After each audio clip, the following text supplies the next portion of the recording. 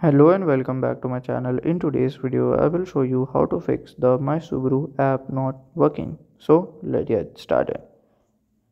So if your Subaru app showing error and if you want to fix it, then you have to follow this easy step. So just press on right here, click this I button.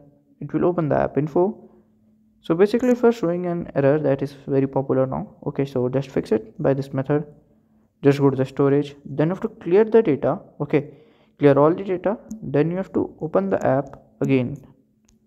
If it's work for you, then fine. If it does not work for you, then you have to check for an update.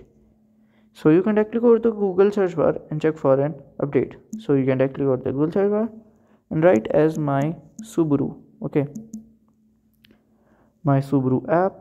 From here you can just download the latest version and you can use it. If you have any question, you can let me know in the comment section.